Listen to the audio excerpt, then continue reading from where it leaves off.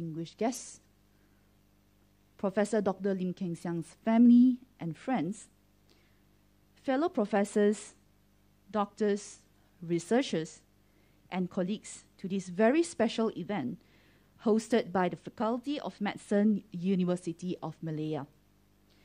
A very warm welcome to those joining us on YouTube live stream as well.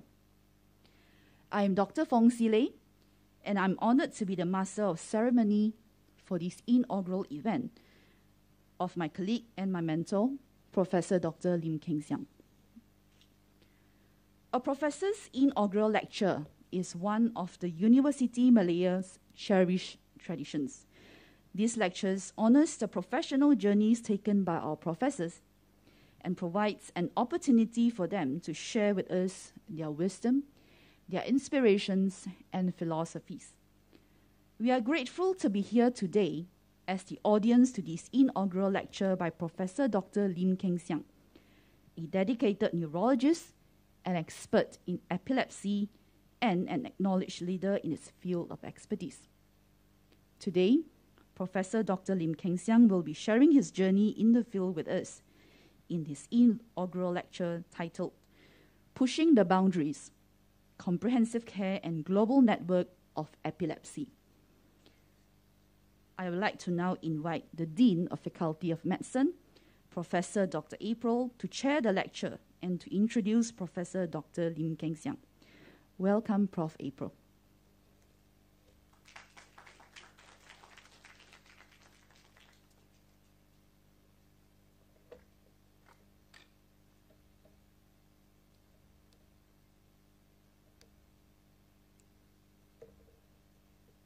Sorry, testing my technical skills there. The Honorable Professor Dr. Lim Kheng Seang, Professor of Neurology at the Faculty of Medicine, University Malaya.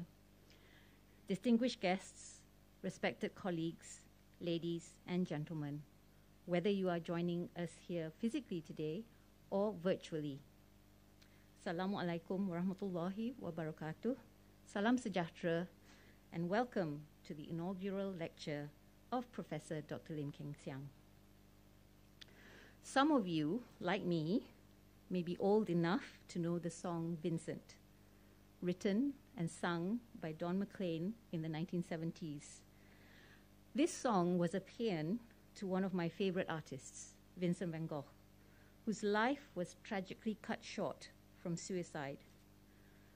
What is perhaps less known is that the brilliance of his paintings and downward spiral to his eventual demise stemmed, in part at least, from the seizures he suffered as a result of epilepsy. Epilepsy is therefore not only a neurological disorder requiring medical treatment, it can result in significant negative psychological, social, and economic consequences. Doctors venturing to manage these patients must do so holistically, improving their quality of life, but also supporting their families, raising public awareness, and reducing stigmatization. Our orator today has spent most of his career doing exactly that.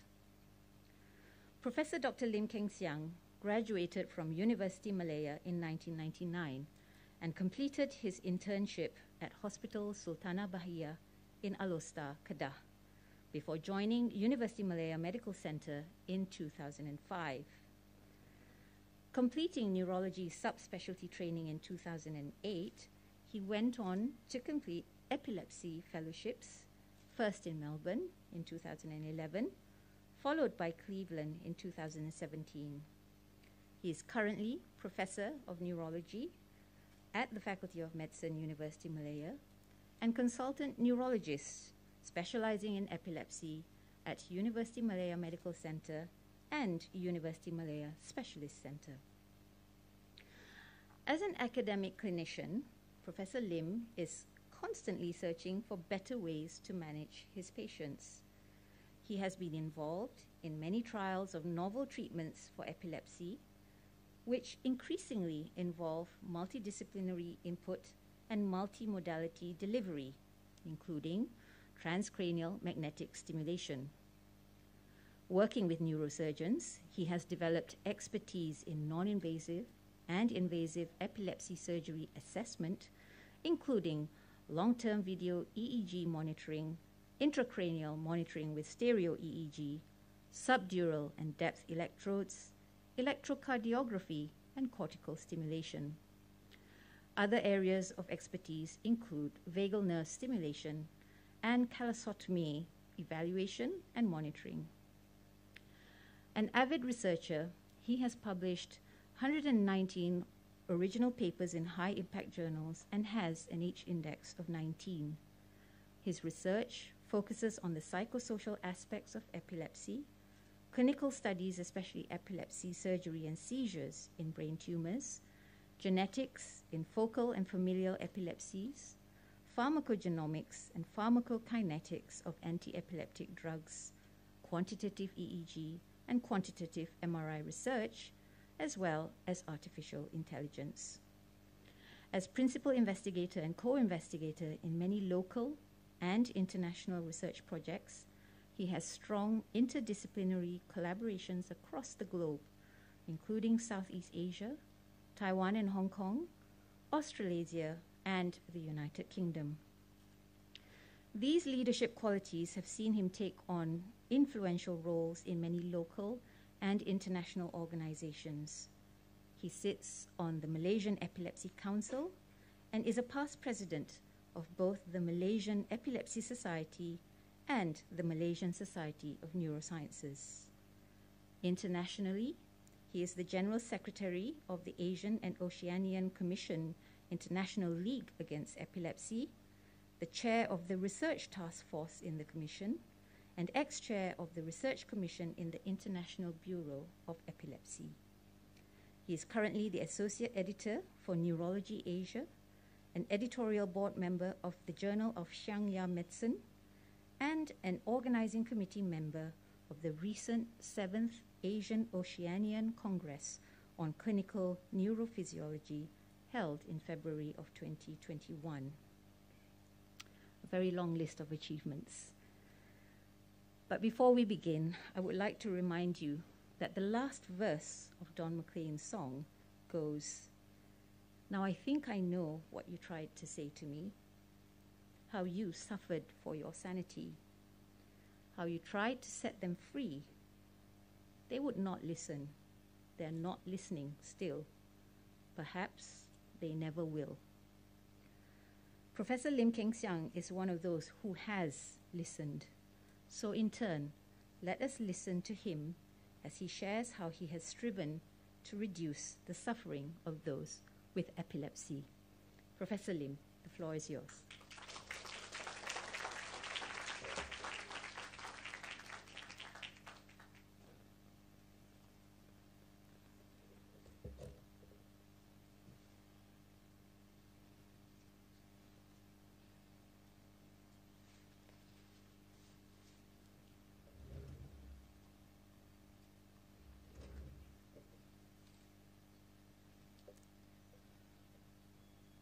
Good afternoon, my friends and colleagues, mentors and teachers, and especially thank you very much for our honor, Dean Prof. April, to share and introduce me in this lecture. Prof. April has shared with us the, do you mind to switch the slides so that the others can see the slides? Thank you so much. Thank you. So Prof. April has shared with us the mission and visions of UM during her Dean lectures in February. I am a UM graduate in 1999 and joined back UM in 2005 after my MRCP. And for me, these mission and visions are not only for UM, but also my personal mission and vision as well. So that you can see that my titles of today's talks is Where is it coming from, which is pushing the boundaries. Mother Teresa told us, none of us, including me, ever do great things, but we can do all do small things with great love, and together we can do something wonderful. Today's lectures is not about me alone. Whatever I've done are small things, but together with my whole teams, which I have introduced to you later on, that we can do great things together in University Malaya. The lecture today will be divided into two sections. The first one is comprehensive care, and the second one is on global network. Epilepsy is not only a neurological disorder, it's not only treating medically and reducing the seizures is our main aims. There are always people with epilepsy. We need to look at them, understand them, and help them to improve their psychological well-being, and as well as their families and communities. And educating communities is in fact a big component of our jobs as educators as well as clinicians in Malaysia. Our work are not only in University Malaya, we have many collaborations and teachings as well as conference and referrals from other hospitals as well in Malaysia, and works involve other regions in the Asian Oceanian regions as well as other parts of the world. Epilepsy is not just a medical illness. Epilepsy is defined as a disease with 2 seizures or 1 seizure with a recurrence risk of 60%. But yet we know that what is seizures? Seizures are in fact a problem with abnormal electrical activities in the brain, which has multiple clinical presentations. The one that we know are mostly stiffness and jerkings of the limbs, and sometimes they have uprolling of the eyeballs. But sometimes, some patients, their seizures are very subtle. They may be just blank stare, having an aura of fear, and sometimes they are just lip smacking, hearing things, seeing rainbows, and people may not notice that they are in fact having a seizure attacks in front of them.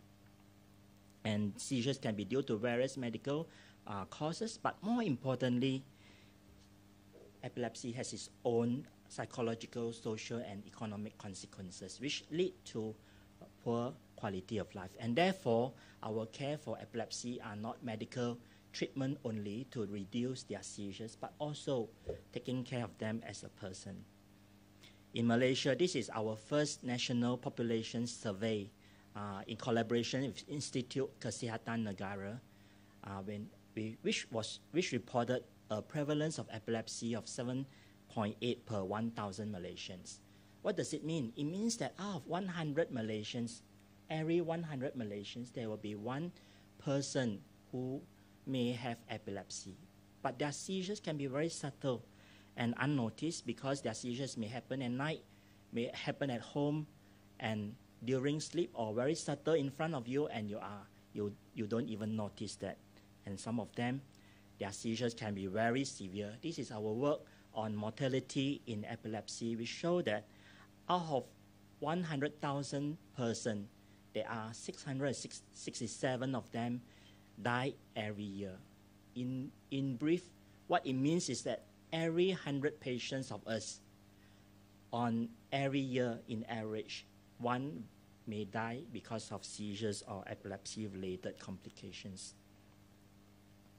But yet many people don't understand epilepsy. They are having fear about the word epilepsy, or even fear about knowing people with epilepsy. And when they see a seizures, they are all in fear.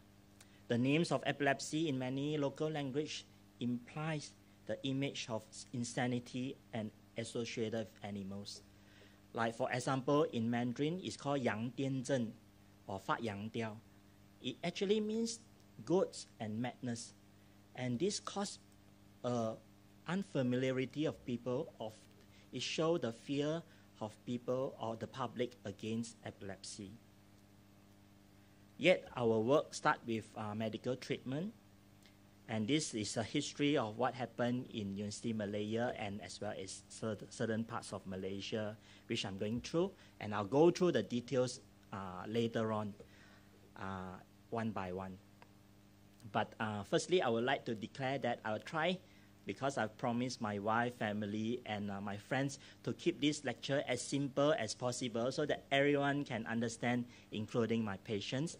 and so that they can see a hope. In fact, my initial topics is hope in epilepsy, so that patients with epilepsy will see hope in Malaysia. So EEG service started with the beginning of hospital in 1960s, and UKM and USM started epilepsy surgery later on. And at that time, most of our cases are referred to UKM for epilepsy surgery. And I joined neurology in 2005, as what Prof. April mentioned just now.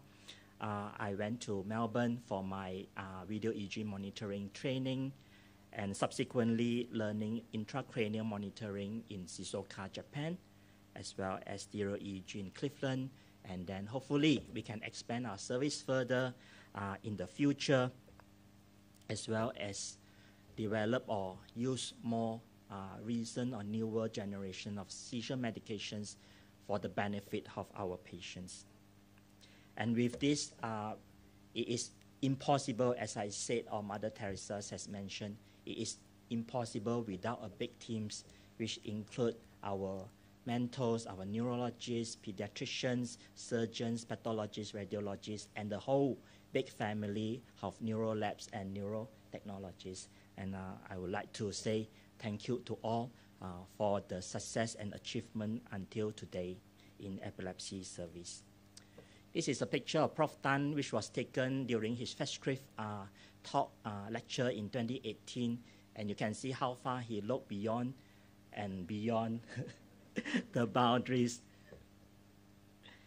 When I first joined the neuro lab as an elective student, at that time the EEG is still using pens and papers, and in the lab I can see a whole stack of EEG papers fill the whole neuro office.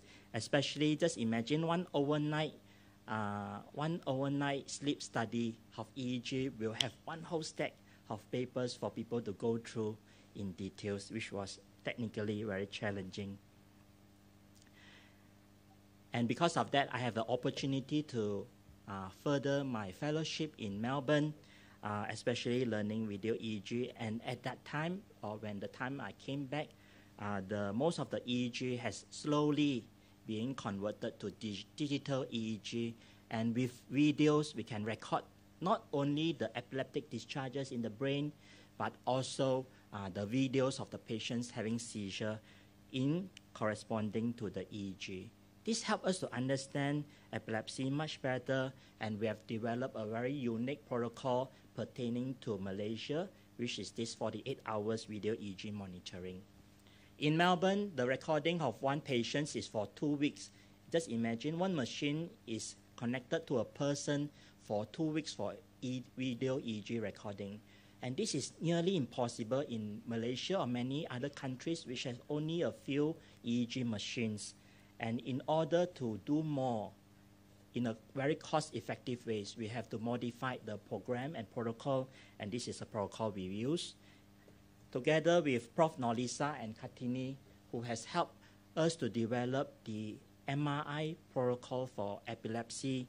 And later on, we have started our ictal spec services for people with epilepsy. And just imagine, ictal spec is a very technically difficult procedures to do. We have to wait for the patients to have seizures in order to inject the traces, which is a nuclear colors, to the brain using the vein during the seizures. And in order to do that, we need to wait for many hours to capture the seizures. And after that, we have the PET scan as well as MRI PET co-registrations, which is because we have a very strong support from our radiology department. And together, we have written a review on neuroimaging and refractory epilepsy. And the MRI protocol is now widely used in many centers in Malaysia, as well as some of the regional centers who want to start epilepsy surgical service. Prof. Vairavan, who is sitting here, he came back together around the same time as me from UK. He is a neurosurgeon. Epilepsy surgery has two components. For neurologists, we do preclinical epilepsy evaluations, which is trying to find out which part of the brain is causing the seizure. And the surgeon will be involving in removing that part of the brain, resulting in a cure in epilepsy. If we manage to find the area of the brain causing seizures and remove completely, then the patient will have a chance or hope to have a cure. Just look at this patient who is 22 years old man having seizures involving the face and jaw. And this is a calendar showing how frequent is his seizures, which is nearly every day. And in the MRI, the lesion is very subtle, but with a PET, we managed to identify that particular regions and then had a surgery. And that region is corresponding to the face and jaw of in the brain. He had a surgery in 2016 and became seizure-free since then. This is in fact a cure for him and a cure in epilepsy. However, a lot of times the scalp recording, which is recording of EEG on the scalp, is enough. Sometimes it's very subtle, and sometimes our recordings are not adequate to identify the area of the brain causing the seizure, and we need intracranial monitoring, which I subsequently have a chance to go to Shizuoka, the National Epilepsy Center in 2015, which is very close to Mount Fuji, looking from different angles. We subsequently performed the recording in the OT, which is called intraoperative ECOGs, whereby inside the OT, the skull was open, the electrodes was put exactly on the surface of the brain or into the brain, and recording the seizures during the operation time, and decide where the seizure is coming from and do surgery. But this is inadequate. Subsequently, we decided to do a prolonged intracranial monitoring protocol, whereby patient's skull is open, electrodes is put on the surface of the brain, the skull is closed back, patient sent out to the ward for continuous monitoring for another 1 to 2 weeks in order to capture the seizures and decide where the seizures is coming from. This is a 19-year-old man with a seizure over the back of the brain called parietal lobe. He has almost daily seizures, and the electrodes on the surface of the brain record a seizure at the back of his brain, and he had operations in 2013 and became seizure-free as well. But we know intracranial monitoring is very complex and very costly. In fact, in the Southeast Asian, there are only 5 countries who can have or which is having the intracranial monitoring service. This is still far from beyond what we hope to have, especially in the region and in many resource-limited countries. And these are all limited by the barriers and availabilities of various factors. But yet, with a team effort in University Malaya, we can push the boundaries, and we have managed to achieve an outcome which is corresponding to the international standards. And we have published this in 2017. However, intracranial monitoring can have various types of complications, and a better techniques is developed over time, and one of those is stereo EEG. I would like to acknowledge Fulbright scholarship, which has supported me to learn stereo EEG in Cleveland in 2017. This is a 33-year-old patient who had 5 to 10 seizures every day, and his seizures are very complex, and people think he is having psychiatric problems. In fact, before he saw us, he is under the psychiatric care and on psychiatric medications. And what stereo EEG is putting multiple holes on the skull, and then the EEG electrodes is put through these holes into the brain to record the seizures. And we managed to record the seizures from a very small area of the brain in these patients. The patient had radio frequency ablations, which is burning the part of the brain with heat, and he became seizure-free since then, even without a resection. However, surgery is only applicable in a small group of patients who had refractory epilepsy. In fact, most patients are still relying on anti-seizure medications. If you look at the green medications, which are the third generation drugs, these are the newest medications that is developed for epilepsy. In most centers in Malaysia, there are only a few of them available. For example, in most clinics, there may be one or two, and some clinical Syarahan, there may not be even one newer anti-seizure medications. And in district hospital, which we have recently did a survey, some of them has only 2, 3, or 4 the newer anti-seizure medications. And in some tertiary hospital without neurologists, there may be only 5 or 6. The one that we have now is more than 10 in University Malaya. And we make this available so that we can personalize the choice in various patients, so that every patient can have the best or most suitable choice of anti-seizure medications. But yet, this is limited by the affordability. Some of these medications are subsidized now, but some of those patients have to pay out of their own pockets. And some of these are very expensive. We have only one patient on refinamide, which costs about 4,000 to 5,000 a month. Our everolimus, which is used in kidney renal transplant, but also in one of the specific epilepsy syndrome, costs about 12,000 a month. And the cannabidiol, which is a metabolite or substrates of cannabis, which was shown to be effective in epilepsy, costs almost 15,000 a month. And that's why we don't have cannabidiol in Malaysia. But yet we need to make sure patients have more options in the future, or beside treatment of medical treatment or surgical treatment, there are other options. For example, vagus nerve stimulations, which has been used in Malaysia since the year 2000. And we have recently had repetitive transcranial magnetic stimulations, which was shown to be effective in some patients and was reported to be effective in Malaysia. Recently, we have the opportunity to use transcutaneous vagus nerve stimulation, which doesn't need any surgery. There is no operation needed. Patient is just like wearing a Walkman for 4 hours a day.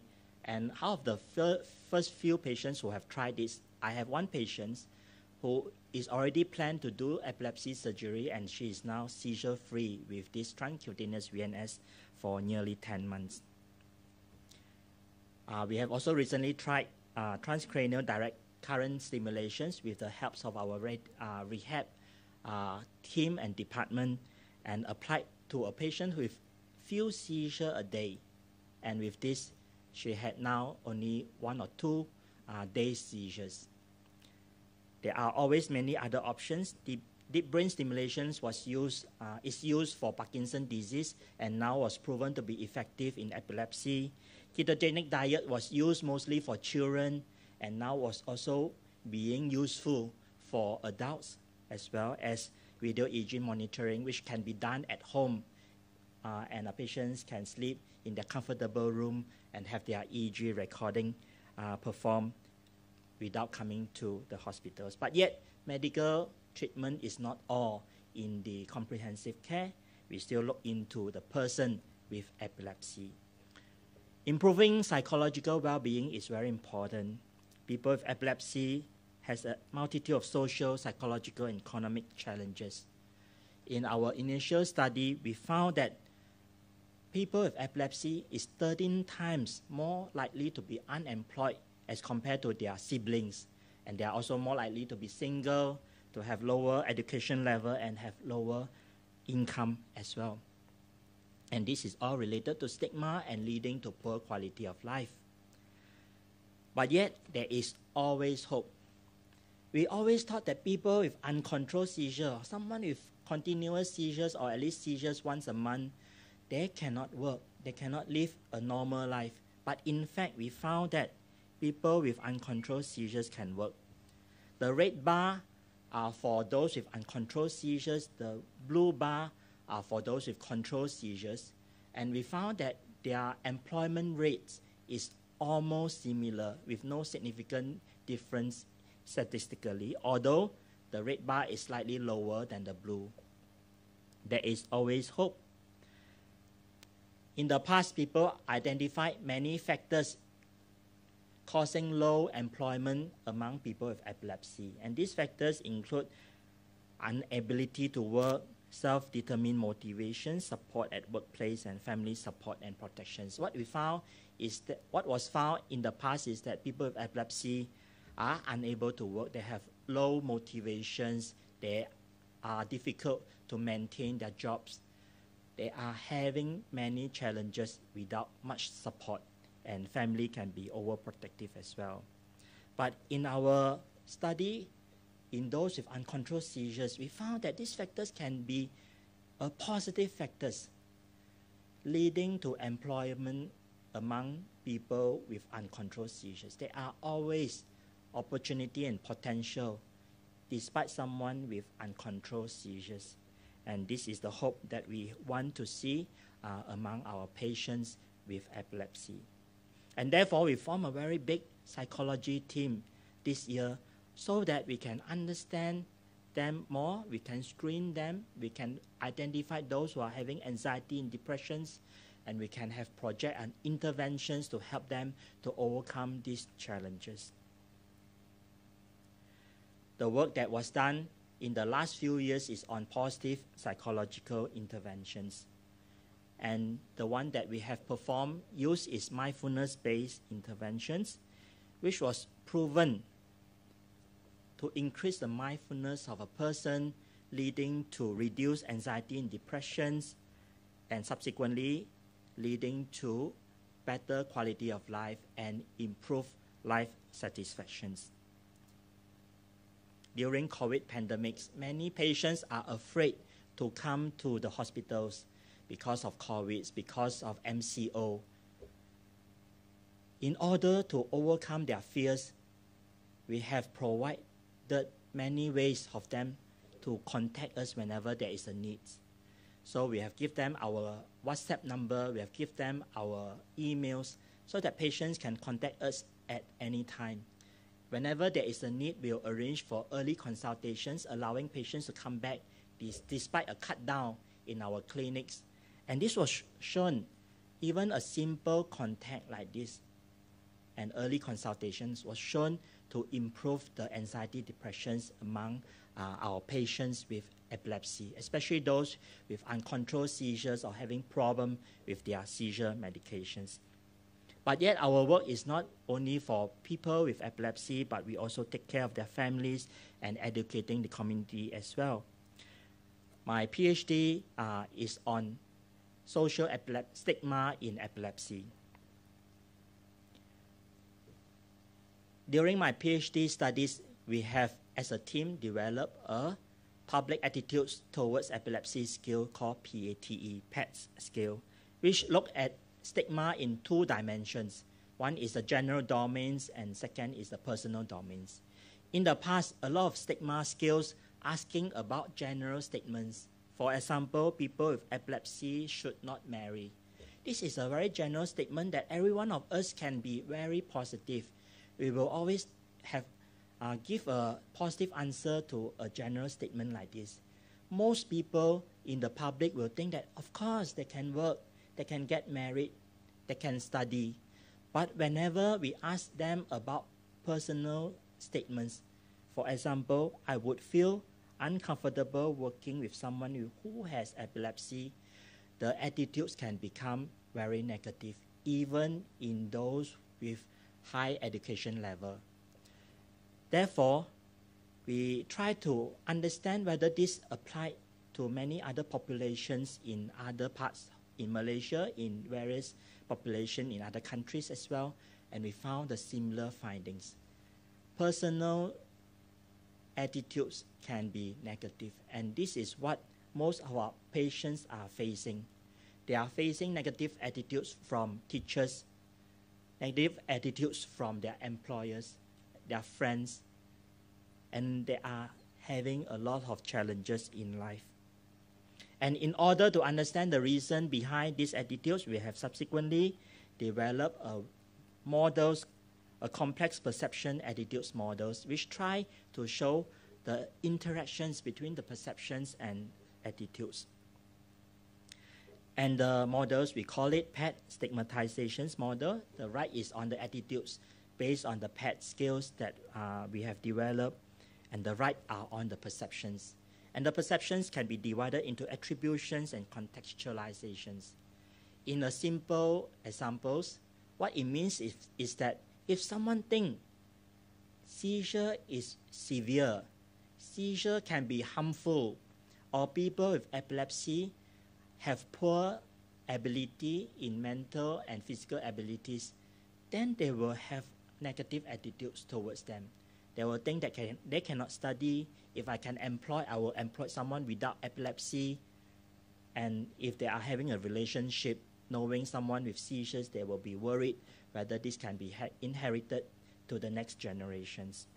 And the negative attitudes models is important for us to counter or to overcome these attitudes in the future. My mentor, Professor Tan, has a very new way of looking at stigma using Chinese culture.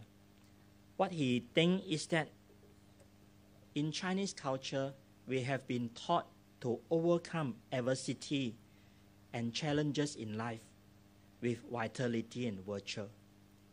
If people with epilepsy are brought up with Chinese culture and some of our Asian culture having a strong virtue, despite having physical disability or medical illness like stigma and epilepsy and stigma, they would be able to overcome this without feeling ashamed.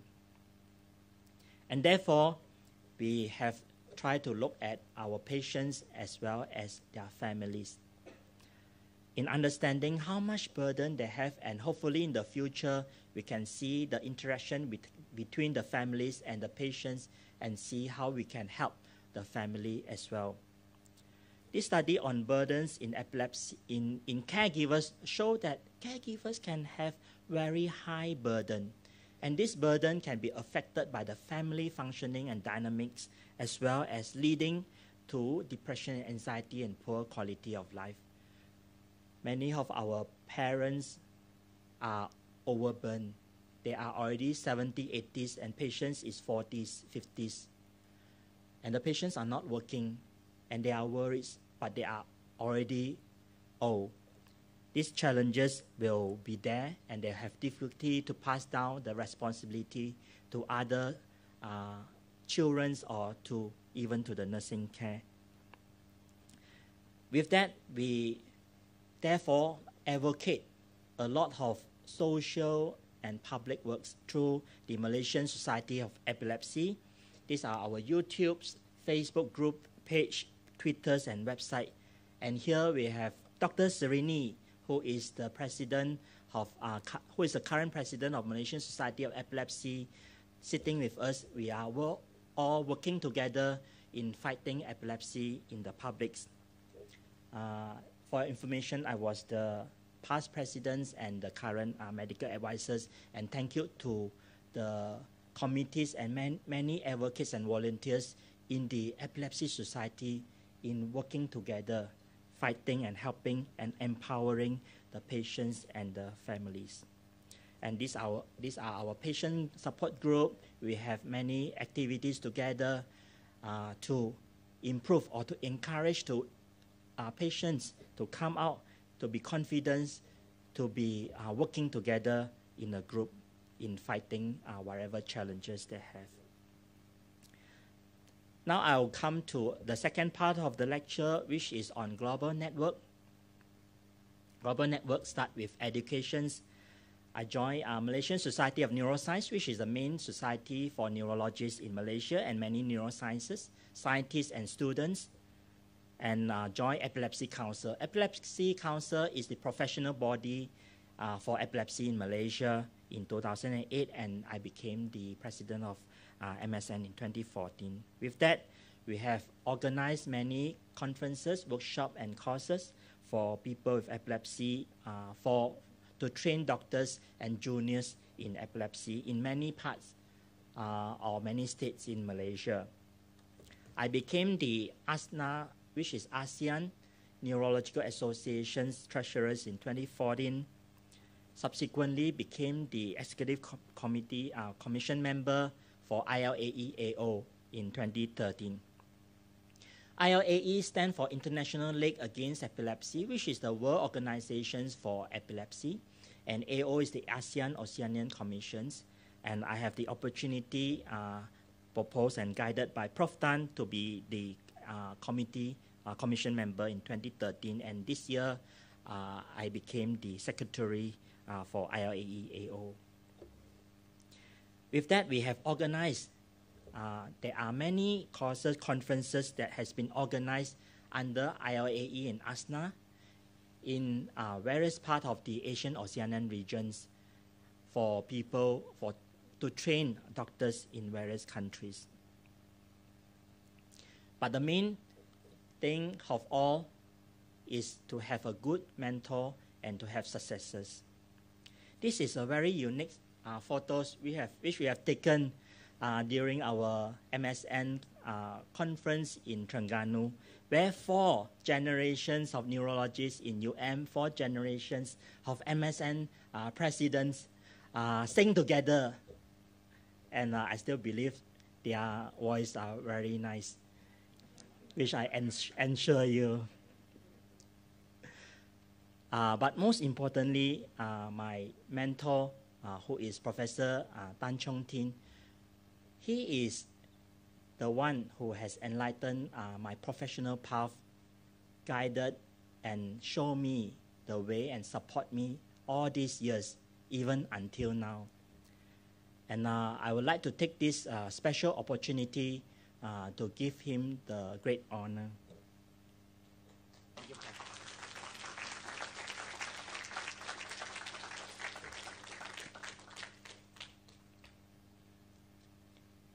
Together with Prof. Tan, we have many fellows. Of course, the first one is Dr. Serini, who came back from UK. We have Min An, who came all the way from Vietnam, joining us today. We have Dr. Kai from Myanmar, and of course, Sile, our MC. Dasin from Indonesia, and Saidatu from Kota Baru. What we hope is that our work will continue not only by one person, by a group of different people, and can be carried on continuously. And of course, I would like to acknowledge our research team, postgraduate students, and medical students who have been with us, especially Jason and Tim, who has got thesis with distinction this year, which I would like to congratulate them for their work. And of course, our fellows, which I've informed Prof. April just now, that they are from Myanmar, Indonesia, Vietnam, Laos, Bangladesh, Pakistan, and Mozambique.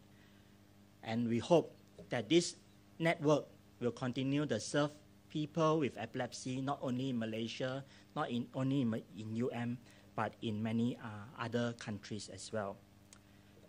Now, I would like to show and highlight our collaborative team in research. Of course, it starts within the neurology lab, among the neurologists, but of course, we have Vairavan, our neurosurgeon. We have Prof. Nolisa and Kartini from radiology. We have Prof. Ong and Chong Yi from pediatrics. We have Prof. Ong, Kam Tong, and Man from pathology. Claire and Rafza from SPM. Chung Kwan from psychiatry. And of course, my best friend, Seng Beng from palliative.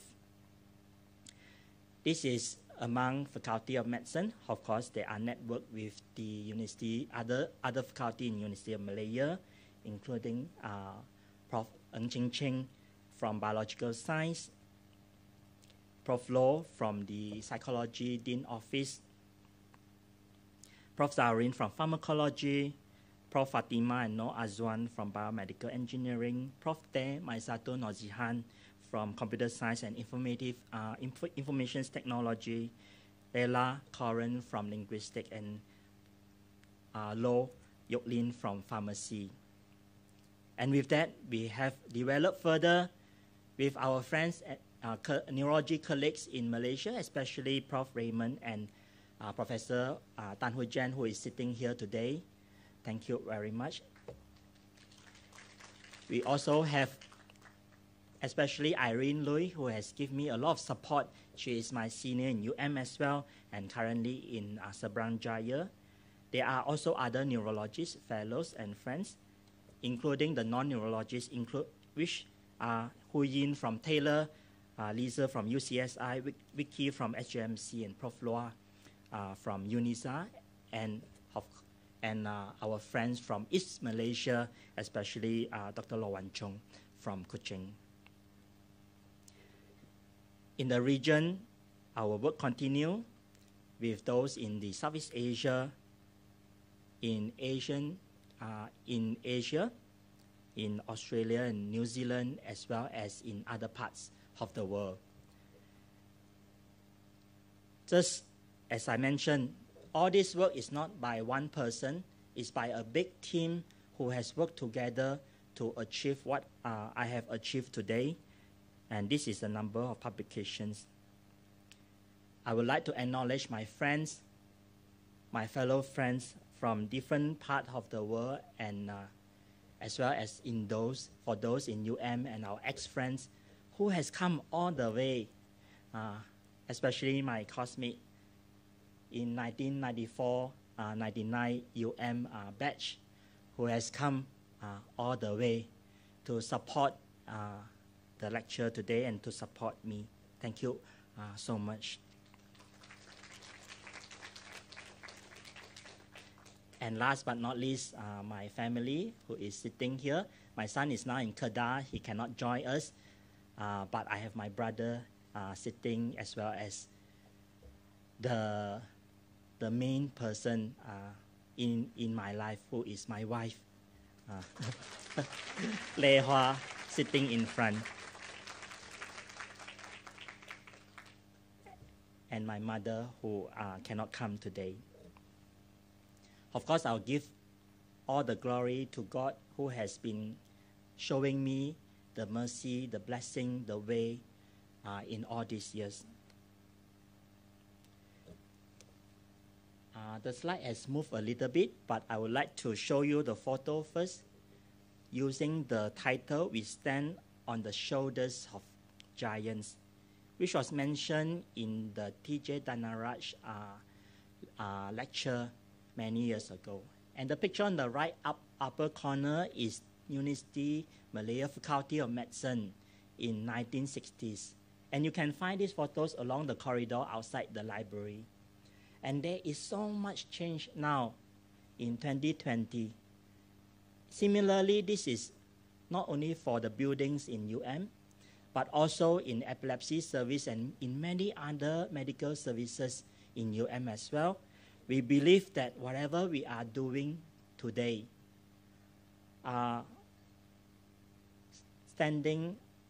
is because we stand on the shoulders of giants.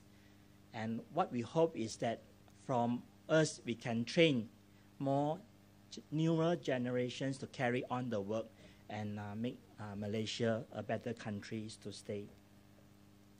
With that, I would like to say thank you very much.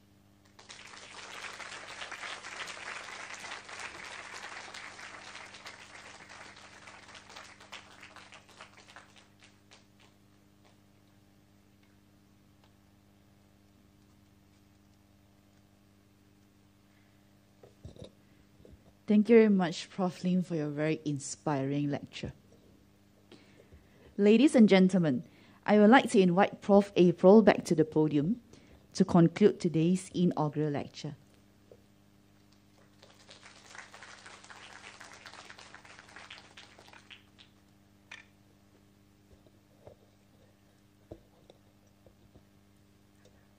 The word professor, or the role of a professor comes from the word profess.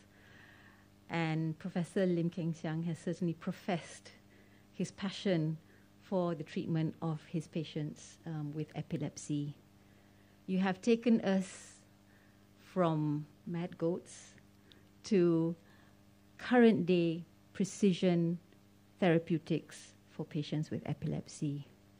In that journey, you have shown us how it is not enough for a single individual to want to do something or to achieve something. It cannot be done without the work of many, many individuals to achieve something significant.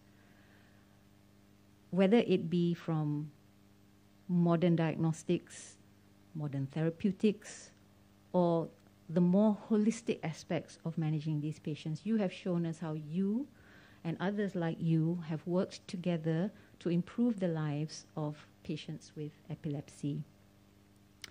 I am particularly impressed that you have such a good working relationship with our neurosurgical team. And this just goes to show that if we venture beyond our usual circles, beyond our own echo chambers, we can find the answer. And it is actually a very nice closure of the circle, because way before when pharmacologics were available for the treatment of epilepsy, what did people do? They did trephination, which is surgery, right? So the point is that you have illustrated very eloquently and very passionately that if we work together, we can move mountains. And I think that's really a message that I hope all of those present today will take away with them. But I think beyond the therapeutics, beyond the technical aspects, I think what I am particularly impressed with is that you have seen beyond the disease in your patients. You have seen them as people. You have seen the humanity in your patients. And by doing so, you have understood that in order to improve the lives of those you care for, it is not just about treating the disease. It's treating the whole patient. It's managing the entire social and community-related aspects around the patient. And recognizing that all of us are here really on borrowed time, you have taken the extra step forward to ensure that the next generation that comes will carry on your good work and continue to improve the lives of those around them. So I'm not going to take very much longer, but I felt that I needed to read this quote from another very famous epileptic. And this is Theodore Roosevelt, who, of course, you know, was a US president. And he said, "Far better is it to dare mighty things, to win glorious triumphs, even though checkered by failure, than to rank with those poor spirits who neither enjoy nor suffer much, because they live in a grey twilight that knows not victory nor defeat." So I think, Professor Lim, with the journey that you have shared with us, we can all agree that you certainly are not living in that grey twilight. And I wish you every success in your future endeavors, and I hope that your journey will continue to inspire those of us who are here in University Malaya, as well as your extended network. Congratulations again, and we're very proud of you.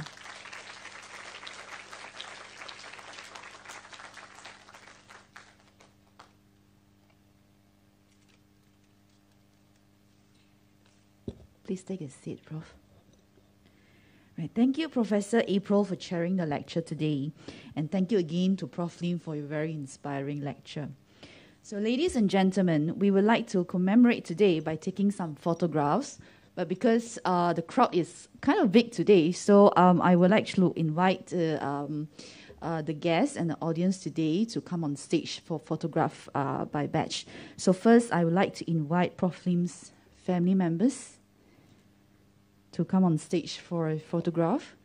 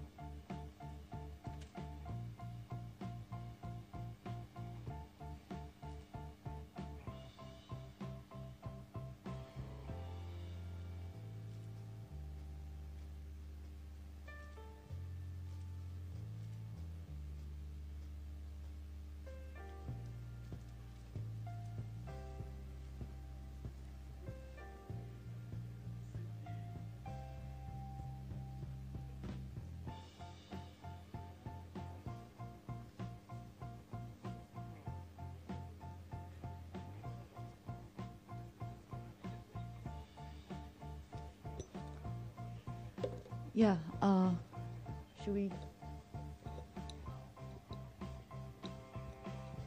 Should we ask Prof. April to stay back for just for a little while for the photo session?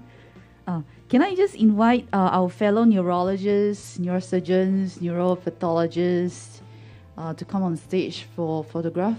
Prof. Tan, Prof. Goh, Prof. Varavan, Prof. Wong, Sharni, Prof. Tan Huijan, Dr. Uy.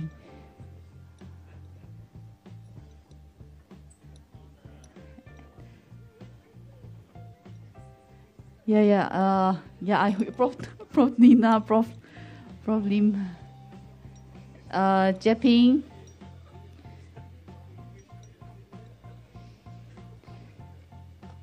and Sally. Yeah. I'm looking for people so that I don't miss out somebody.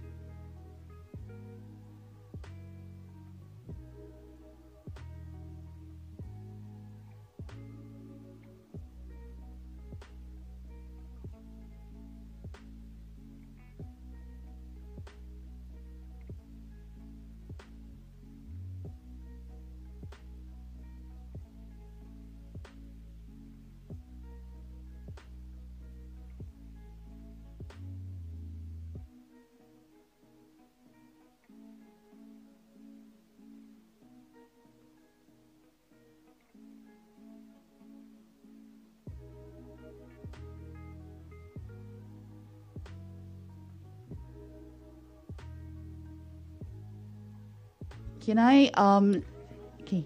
I invite our neuro lab staff to come down? Lachimi and your staff, you just take a quick photo. Come.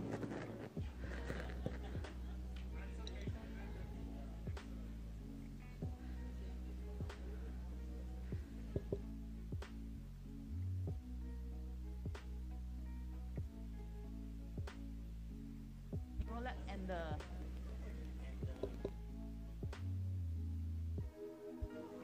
And I also like to invite those from Faculty of Medicine as well. Prof. Lim Sukun.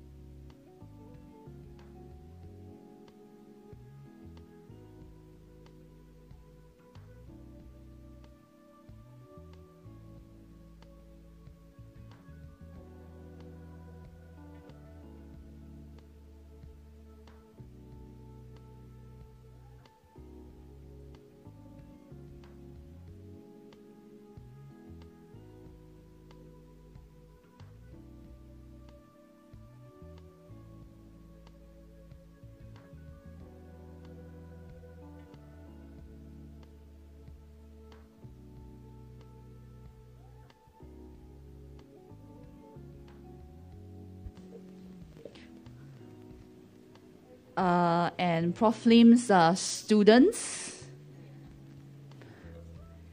team, Mei. Sorry, last one, Prof.